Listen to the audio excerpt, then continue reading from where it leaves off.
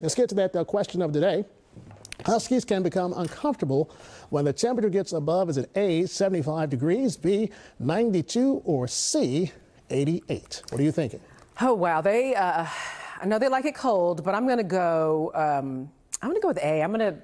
I think they get hot. Yeah. Yeah.